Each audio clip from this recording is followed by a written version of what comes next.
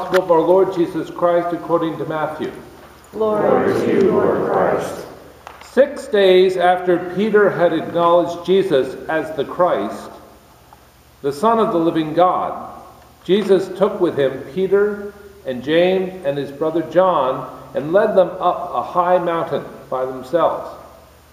And he was transfigured before them, and his face shone like the sun, and his clothes became dazzling white. Suddenly there appeared to them Moses and Elijah standing with him. Then Peter said to Jesus, "Lord, it is good for us to be here. If you wish, I will make 3 dwellings here, one for you, one for Moses, and one for Elijah." While he was still speaking, suddenly a bright cloud overshadowed them. And from the cloud a voice said, "This is my Son, the Beloved. With him I am well pleased. Listen to him." When the disciples heard this, they fell to the ground and were overcome by fear.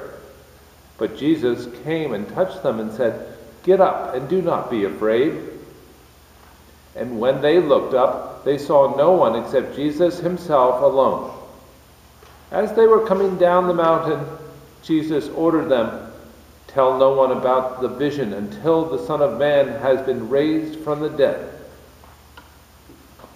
The Gospel of the Lord. Praise be to you, Lord Christ.